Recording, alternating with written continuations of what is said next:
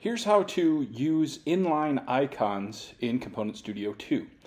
First, you'll go up to your image manager and you will create an icons folder and upload some icons, because obviously you need an icon if you're going to use them inline.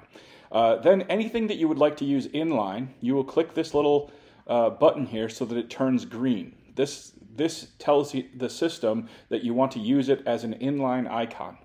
Once you've done that, you can close out of the image manager and add a text area that you want to do some work in. And once you're in there, go into the text field and click the three little dots. And let's just replace this text here. We're going to make that blank. And we're going to use this icons drop down right here.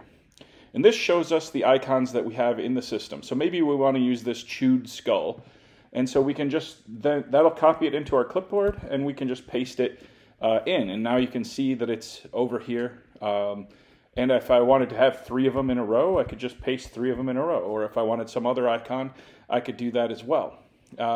We can also use styles to make it bigger. So for example, I have this H1 style here, which makes the font bigger, so I could just type in H1 and wrap it around that, and now we've just made the icons bigger. So you can actually format the icons this way as well. So that's how you use inline icons or inline images in Component.Studio 2.